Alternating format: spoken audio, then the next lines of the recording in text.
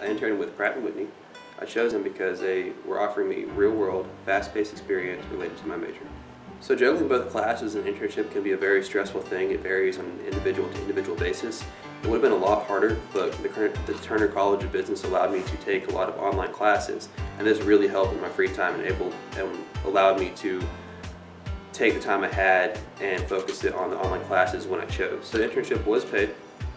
Most internships are not, and luckily the Pratt Whitney did offer a compensated co-op position.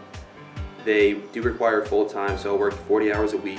It varied because I did have some on-campus classes. So when class did interfere with my 40 hours a week, I usually made up the hours on a weekend, Saturday or Sunday. I can go in whenever I wanted. The finance department in general over there had three main responsibilities: capital allocation, cost analysis, and forecasting. There's really only 3 or 4 people on the core finance team, me being one of them. I mainly focused on the cost analysis part of it and occasionally dabbled into forecasting. I didn't touch capital allocation.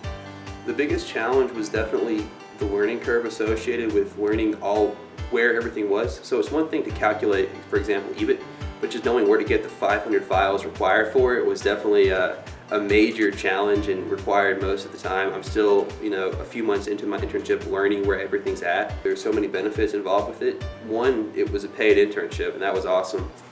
Second, it allowed me to get real-world, fast-paced experience, and that really allowed me to open up to a lot of employers in what I have to offer to their companies.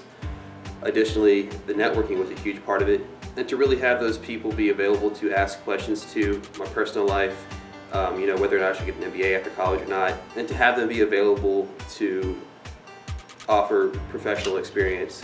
It's never too late to change your major, and if you do find an internship available, even if it's unpaid, it's a huge opportunity to know what you're getting yourself into before you finalize your degree.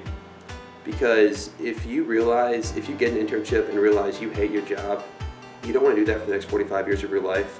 In 3 to 5 years, in all honesty, I want to be on track to take over the world.